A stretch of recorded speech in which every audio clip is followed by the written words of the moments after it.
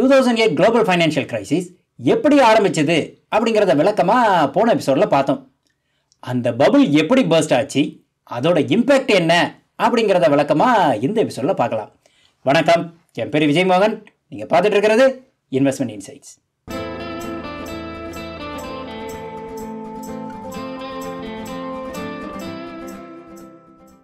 போன எபிசோடில் என்ன பார்த்தோம்? 2001 .com கிராஷ்க்கு அப்புறம் மார்கேஜ் பேக்டு செக்யூரிட்டிஸ்க்கு வேர்ல்டு ஃபுல்லாக பயங்கர டிமாண்ட். அந்த டிமாண்டை காசாக்கிக்க நிறைய லோ குவாலிட்டி லோன்ஸ், அதாவது சப்ரைம் லோன்ஸ் அது கொடுக்கப்பட்டது. சப்ரைம் லோன்ஸில் இன்வெஸ்ட் பண்ணுறதுக்கு ஆட்களை சேர்க்க நிறைய சிடிஓ மாதிரியான டெரிவேட்டிவ் ப்ராடக்ட்ஸ் மார்க்கெட்டுக்குள்ளே உருவாக்கப்பட்டது. அதுக்கும் நிறைய டிமாண்ட். இது எல்லாம் சேர்ந்து 2005 வரை ஹவுசிங் ப்ரைஸை நல்ல மேலே தூக்கிட்டு போச்சு. கலிஃபோர்னியா, அரிசோனா, ஃப்ளாரிடா அந்த மாதிரியான ஸ்டேட்ஸில் எல்லாம் 2004 மட்டும் 25% மேலே ஹவுஸ் ப்ரைஸ் கூடிச்சு. இந்த கிரேசினஸ்க்கெல்லாம் அடிப்படை காரணம் என்னன்னு பார்த்தா, ஹவுசிங் ப்ரைஸ் எப்போவுமே மேலே தான் போகும், அது கீழே போகிறதுக்கு வாய்ப்பே இல்லை அப்படிங்கிற ஒரு ஸ்ட்ராங்கான அசம்ஷன்.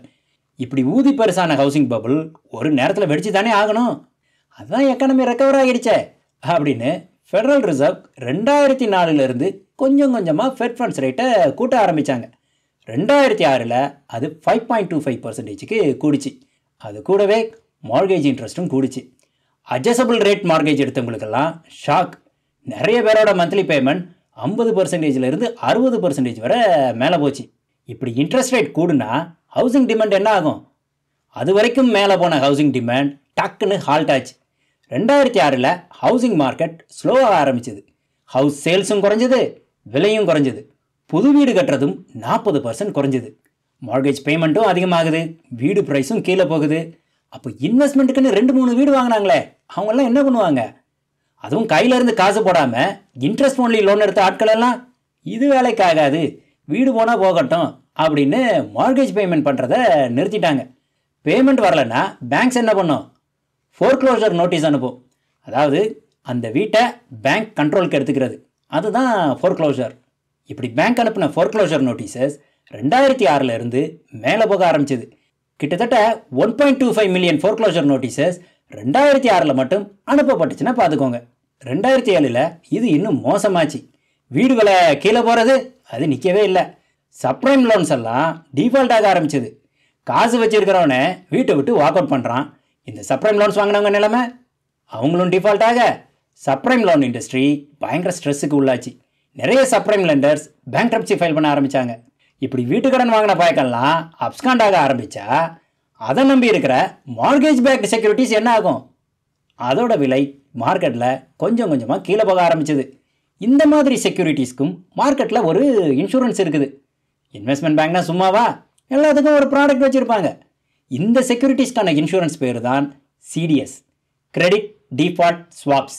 அதாவது இப்போ ஒரு மார்கேஜ் செக்யூரிட்டி திவால் ஆச்சுன்னா அந்த செக்யூரிட்டிக்கான சிடிஎஸை நாம் வாங்கி வச்சுருந்தோம் அப்படின்னு வைங்க, நமக்கு லாஸ் இல்லாமல் அந்த சிடிஎஸோட இஷ்யூவர் நமக்கு பே பண்ணுவாங்க.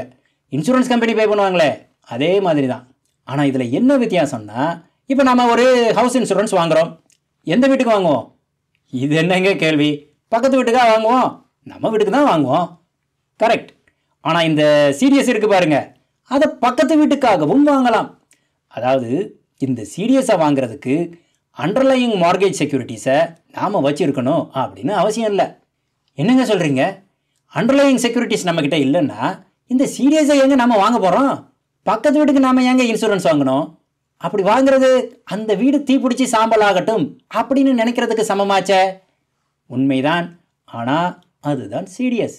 ஸோ மார்கேஜ் பேக்ட் செக்யூரிட்டிஸ்க்கெல்லாம் டிஃபால்ட் ஆகிற ரிஸ்க் அதிகமாக ஆக சிடிஎஸோட டிமாண்ட் அதிகமாச்சு.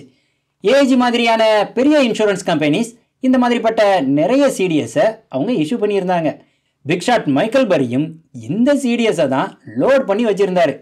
அதாவது இந்த ஹவுசிங் பபுள் கண்டிப்பாக வெடிக்கும் அப்படின்னு நிறைய சப்ரைம் டீல்ஸ்க்கான சிடிஎஸை இவர் வாங்கி வச்சுருந்தார். அதுக்கு மாதம் மாதம் ப்ரீமியமும் கட்டிட்டு பபுள் வெடிக்கிற வரைக்கும் பொறுமையாக வெயிட் பண்ணிட்டு இருந்தார். எல்லா சப்ரைம் டீல்ஸும் டிஃபால்ட் ஆக இவருக்கு சரியான ஜாக்பாட். இப்படி 2007 சப்ரைம் மார்க்கெட் கொலாப்ஸ் ஆக அதில் எக்ஸ்போஷர் வச்சுருந்த பல இன்டர்நேஷ்னல் பேங்க்ஸுக்கு பெரிய நஷ்டம்.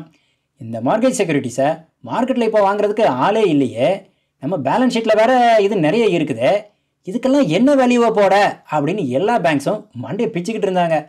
அவங்கக்கிட்ட இருக்கிற அசட்ஸோட வேல்யூ அவங்களுக்கே தெரியலன்னா என்ன ஆகும்? குளோபல் மார்க்கெட்டில் லிக்விடிட்டி ப்ராப்ளம் வர ஆரம்பிச்சிது. இப்படி சப்ரைம் மார்க்கெட் கொலாப்ஸ் ஆகி ஒரு ரணகலத்தில் இருந்தாலும் ஸ்டாக் மார்க்கெட் அதை பற்றி பெருசாக கண்டுக்கலை. 2007 முடிவு வரைக்கும் ஹவுசிங் மார்க்கெட்டுக்கும் ஸ்டாக் மார்க்கெட்டுக்கும் பெரிய லிங்க் எதுவும் இல்லை. அது வரைக்கும் ஒரு ட்ரெய்லர் மாதிரி ஓடிட்டு இருந்த சீன் 2008 முழு நீள திரைப்படமாக ரிலீஸ் ஆச்சு. மார்க்கெட் செக்யூரிட்டிஸை மார்க்கெட்டில் வாங்குறதுக்கு ஆளே இல்லைன்னா அதில் ஹெவியாக ஃபோக்கஸ் பண்ணின ஸ்டர்ன்ஸ், லேமன் பிரதர்ஸ் அந்த மாதிரியான இன்வெஸ்ட்மெண்ட் பேங்க்ஸுக்கெல்லாம் என்னாகி இருக்கும்? 30 மடங்குக்கு மேலே லெவரேஜ் வச்சுக்கிட்டு இருக்கிற அசட்ஸ் எல்லாம் நாளுக்கு நாள் விலை குறைஞ்சிட்டே போனால் என்ன ஆகும்? மார்ஜின் கால் வரும். அதுதான் அவங்களுக்கும் நடந்துச்சு. முதல்ல ஸ்டர்ன்ஸ்க்கு மார்ஜின் கால் வந்துச்சு. பேங்க்ரப்சி ஃபைல் பண்ண போயிட்டாங்க. இவனுங்க பேங்க்ரப்சி ஃபைல் பண்ணால் இவனுங்க மட்டும் இல்லை, கூட நிறைய பேரையும் உள்ளே இழுத்துட்டு போயிடுவாங்க அப்படின்னு சொல்லி ஃபெட் சேர்மன், ட்ரெஸரி செக்ரட்டரி அப்படின்னு பெரிய ஆட்கள்லாம் சேர்ந்து ஜேபி மார்கன் சேஸ்ட்டை ஒரு டீலை பேசி ஸ்டர்ன்ஸை அக்வயர் பண்ண வச்சாங்க. இது நடந்தது 2008 மார்ச்சில். அடுத்து பார்த்தா இண்டிமேக் பேங்க், ஃபேனி மே, ஃப்ரெடி மேக் அப்படின்னு வரிசையாக ஒவ்வொரு ஃபைனான்ஷியல் இன்ஸ்டிடியூஷனாக கவுந்து வில எல்லாத்தையும் யூஎஸ் கவர்மெண்ட் அக்வயர் பண்ணிச்சு. 2008 செப்டம்பரில் லீமன் பிரதர்ஸ்க்கு மார்ஜின் கால்.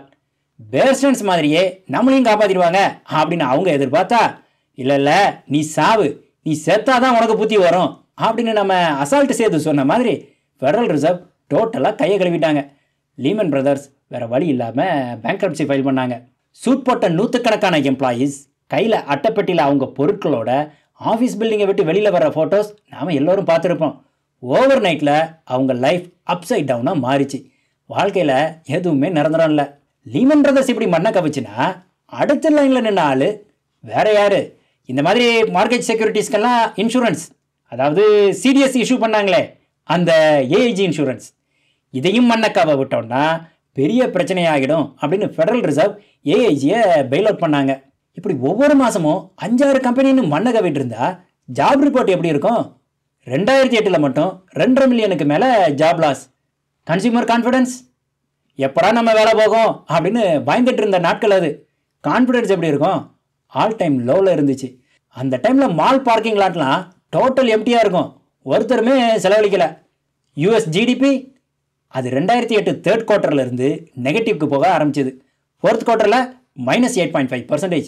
ஃபைனான்ஷியல் இன்ஸ்டிடியூஷன்ஸ் மட்டும் இல்லை, யூஎஸில் இருக்கிற big 3 automobile companies GM, Chrysler, fort எல்லாமே பேங்க்ரப்சிக்கு க்ளோஸாக போயிட்டாங்க. ரிலேட்டிவாக பார்க்க போனால் ஃபோர்ட் மட்டும்தான் ஃபைனான்ஷியலி கொஞ்சம் ஸ்ட்ராங்காக இருந்த கம்பெனி. மற்ற 2 கம்பெனிஸையும் கவர்மெண்ட் தான் பெயில் அவுட் பண்ணி காப்பாற்றினாங்க. இந்த மாதிரி நேரத்தில் ஸ்டாக் மார்க்கெட் எப்படி ரியாக்ட் பண்ணியிருக்கோம்? ஸ்டாக் மார்க்கெட் ஹிஸ்டரியில் 2008 ஒரு பயங்கரமான வொலட்டைலான வருஷம். ஒவ்வொரு பெரிய கம்பெனியும் பேங்க்ரப்சியை அப்ரோச் பண்ணும்போது மார்க்கெட் கீழே போகும். பெயில் அவுட் அனௌன்ஸ் பண்ண உடனே மறுபடியும் அது மேலே போகும். இப்படி செம வொலட்டைலாக இருந்துச்சு மார்க்கெட். 3% ட்ராப், 3% கெயின், இதெல்லாம் சர்வசாதாரணமாக தினமும் நடந்துச்சு.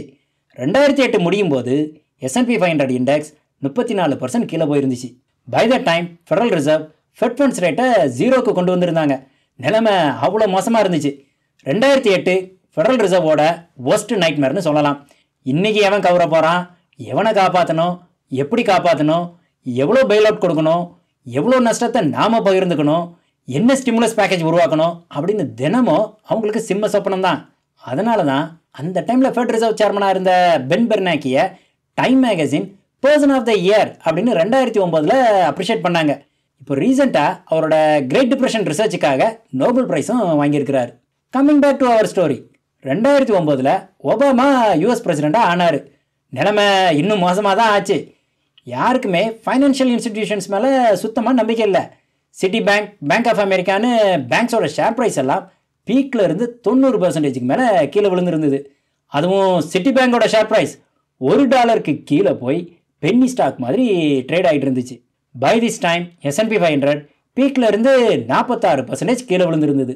ஹவுசிங் ப்ரைஸ் அது நிறைய இடத்துல பீக்கில் இருந்து 50% மேலே கீழே விழுந்துருந்தது. அப்போ ஒபாமா அனௌன்ஸ் பண்ணின எக்கனாமிக் ஸ்டிமுலஸ் பிளான் மேலே நம்பிக்கை வந்த பிறகு தான் மார்ச் 2009க்கு அப்புறம் மார்க்கெட் கொஞ்சம் கொஞ்சமாக ரெக்கவர் ஆக ஆரம்பிச்சது. மார்க்கெட் எதிர்பார்த்த மாதிரியே 2009 தேர்ட் குவார்ட்டரில் எக்கானமி ரெக்கவர் ஆகி ஜிடிபி பாசிட்டிவ்க்கு போச்சு. இங்கே கவனிக்க வேண்டிய விஷயம் என்னென்னா, எக்கனாமி தேர்ட் குவார்ட்டரில் தான் எக்ஸ்பெண்ட் ஆக ஆரம்பித்தாலும் share market first quarter March 5லேயே பாட்டமுக்கு போய் ரெக்கவர் ஆக ஆரம்பிச்சிருச்சு. ஆக்சுவல் எக்கனாமி ரெக்கவரிக்கு முன்னாலேயே ஷேர் மார்க்கெட் ரெக்கவர் ஆக ஆரம்பிச்சிருச்சு. ஷேர் மார்க்கெட் ஃபார்வர்ட் லுக்கிங் அப்படின்னு சொல்கிறோமே, அது இதுதான். இந்த காரணத்தினால தான் பாட்டமை கண்டுபிடிக்கிறது அவ்வளோ ஈஸி இல்லை. தேவையில்லாமல் அதை கண்டுபிடிக்க முயற்சி பண்ணுறதை விட staying invested is for better. 1.5 வருஷத்தில் S&P 500 லூஸ் பண்ணின 46% திரும்ப ரெக்கவர் பண்ண 4 வருஷம் ஆச்சு. 4 வருஷமா அப்படின்னு நீங்கள் ஷாக் ஆகலாம். ஆனால் அந்த 4 வருஷமும் தொடர்ந்து இன்வெஸ்ட் பண்ணி வந்தவங்களோட கெயின்ஸை பாருங்கள். வருஷத்துக்கு அது 20%க்கு மேலே. அதனால தான் எப்போவுமே மார்க்கெட் டவுனில் இருக்கும்போது செலவுகளை குறைச்சி இன்வெஸ்ட்மெண்ட்டை அதிகமாக்க பார்க்கணும். ஆனால் முக்கால்வாசி பேர் மார்க்கெட் கீழே போகிறத பார்த்து பயந்துட்டு அதுக்கு நேர்மாறாக பண்ணுவாங்க. ஷேர் மார்க்கெட்டில் கன்விக்ஷனோட இன்வெஸ்ட் பண்ணி இருக்கிறது அவ்வளோ ஈஸி இல்லை. ஷேர் மார்க்கெட் வேகமாக ரெக்கவர் ஆக ஆரம்பித்தாலும் ஹவுசிங் ப்ரைஸ் ரெக்கவர் ஆக ரொம்ப நாள் ஆச்சு. அரவுண்ட் 2012-2013 பாட்டமை தொட்டுட்டு அப்புறம் தான் ரெக்கவர் ஆக ஆரம்பிச்சது. பெருசாக பாதிக்கப்பட்ட சிட்டிஸ்லெல்லாம் ஃபுல்லாக ரெக்கவர் ஆக 2019 ஆச்சு. 2006 பீக் டைமில் வீடு வாங்கினவங்க நிலைமையை நினச்சி பாருங்க. 500,000 கொடுத்து வீடு வாங்கியிருப்பாங்க. அதில் 20% டவுன் பேமெண்ட் போட்டிருந்தா கூட 400,000க்கு லோன் போட்டிருந்துருப்பாங்க. அந்த வீடு 50%க்கு கீழே போயிருந்தா அதோட மதிப்பு 250,000 இருந்திருக்கும். ஆனால் அதுக்கு மேலே இருக்கிற கடன் 400,000. $250,000 வீட்டுக்கு $400,000 கடன். 2 வீடு வச்சிருக்கிறவன் இந்த மாதிரி சிச்சுவேஷனில் வாக் அவுட் பண்ணிடுவான். பிரைமரி ரெசிடென்ஸ் அதை வச்சிருக்கிறவங்க அதை பண்ண முடியுமா? ரொம்ப கஷ்டம். அதனால தான் நம்ம வீடு வாங்கும்போது நம்ம தேவைக்கு வாங்கணும், இன்வெஸ்ட்மெண்ட்டாக வாங்கக்கூடாது. அந்த தேவைக்கு நான் பே பண்ணுற மார்கேஜ் பேமெண்ட் ஒர்த் அப்படின்னு சொல்லி தான் வீடு வாங்கிக்கணும். அப்படி வாங்கினோன்னா வீடு விலை மேலே போனாலும் கீழே போனாலும் நாம் கண்டுக்க மாட்டோம். ஆனால் அதோட விலை மேலே போகும் அப்படிங்கிற ஹோப்பில் தேவைக்கு அதிகமாக வீடு வாங்கினோன்னு வைங்க, மார்க்கெட் நமக்கு ஷாக் கொடுக்கும்போது நம்மளால் அதை ஹேண்டில் பண்ண முடியாது. அப்போ இருந்த மாதிரி இன்றைக்கி லெண்டிங் ஸ்டாண்டர்ட்ஸ் மோசம் கிடையாது.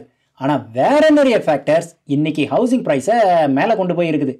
ரிமோட் ஒர்க், வெஸ்ட் கோஸ்டில் இருந்து ஒர்க்கர்ஸ் மைக்ரேஷன், குறைவான housing inventory, fear of missing out அப்படின்னு நிறைய ஃபேக்டர்ஸ்.